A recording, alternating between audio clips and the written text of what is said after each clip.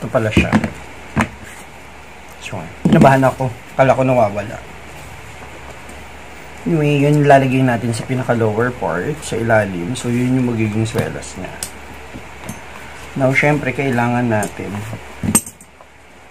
gamitan ulit ng glue gun.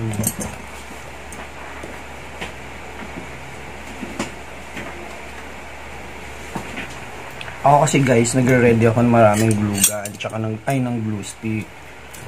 Dahil para every time na gagawa tayo, hindi na tayo bibili sa labas. So mag-i-stock na lang tayo. Okay. So next is bikatan natin yung ilalim nito. Damihan natin.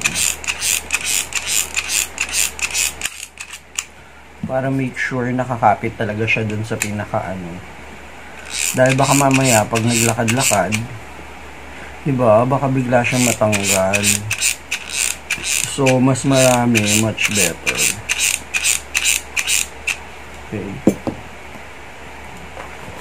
So, idikit na natin siya dito. So, ipantay natin, syempre. Yan.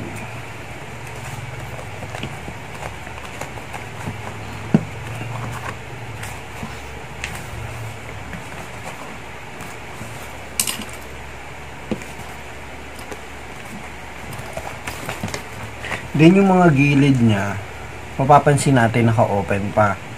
So, gagawin natin, syempre, lalagyan din natin ng glue gun. Yan. So, damihan natin para mas maganda.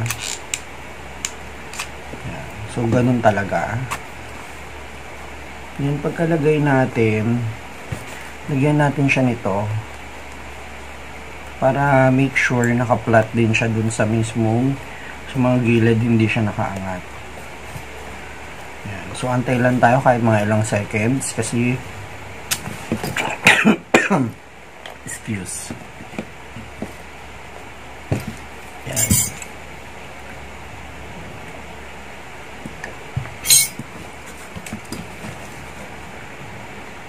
Ganun din sa mga part na yon, lahat yun lalagyan natin.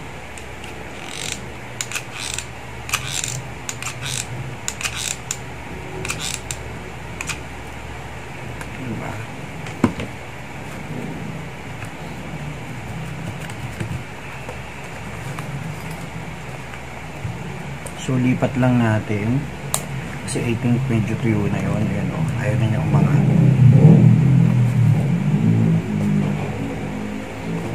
Ayan. So, lipat lang natin siya.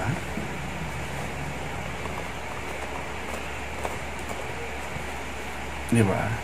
Naka-flat na siya.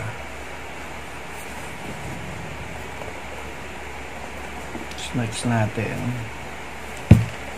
Guys, pati pag sa sapatos, pinasok na natin, ano. Pero, pang cosplay lang naman to. Hindi naman to talagang, ano.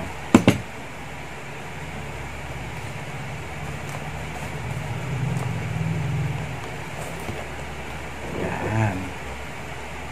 Diba? Nice. Oh. Ganun din, syempre kailangan lagyan natin. Para ma-sure natin na talagang kapit na kapit siya dahil mahirap na, baka mamaya pag suot bigla matanggal. So iba pa rin yung kapit na kapit. Huwag tayong manghinayang sa glue stick. Ganun talaga. Isa naman nakakahiya tayo pag natanggal ang ating sapatos. Sabagay yung iba nga original na, natatanggal pa rin, di ba?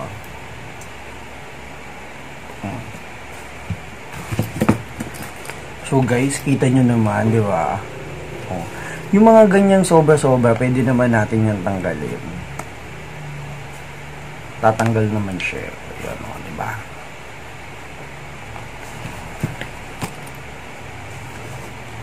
So mga ilan na lang. Kunting ikot na lang.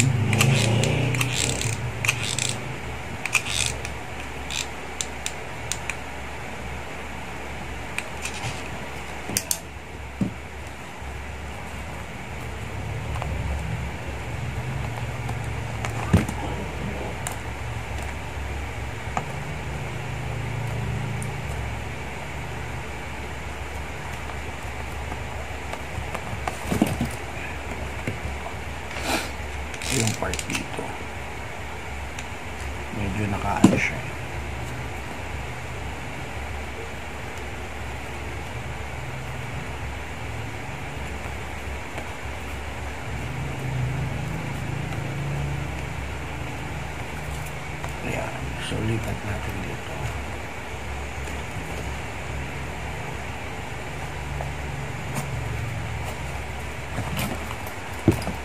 Siyempre, habang inaantay natin yan, lagyan na natin yung pinakaswelas niya. This one. Para mayroon siyang konting elevated na takong. Diba? Kasi ganun yung mga boots. Para siyang may ganyan din natin. Tayo magtipid. At baka matanggal. Yan. The more, the better.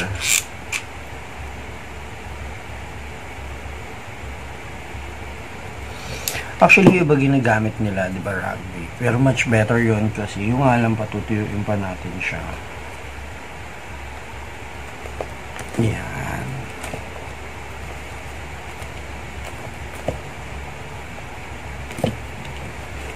Di ba? Well, meron na tayong boots.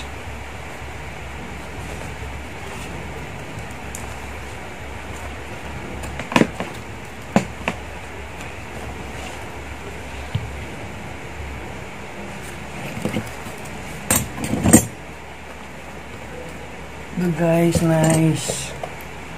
Ang galing. Ito na siya guys. I'm done. Yan. So pag pinasok naman yung paa dyan, hindi ko yung ganun. So meron na tayong one pair of boots. So, ito na siya. Yan. Charan! Diba? Inisin na lang natin yung mga side. Yung mga gilid-gilid yan. Pwede natin yan tanggalin.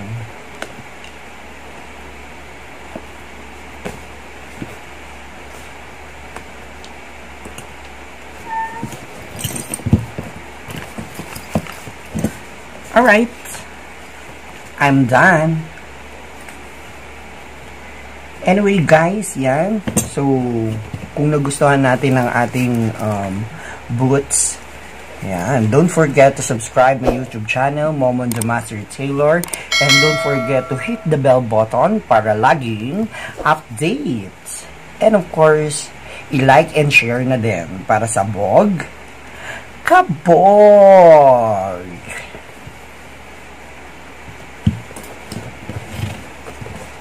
Bye-bye! So, ayan na nga ang pinaka-result and output. And of course, syempre, in reality, ang tsaka, ang pangit. Pero syempre, ginawa natin ang paraan. Yan na siya, di ba? So, napakaganda. Pinalitan ko, nilagyan ko ng shoes talaga sa ilalim. Ayan. So, guys, thank you for watching. Bye-bye!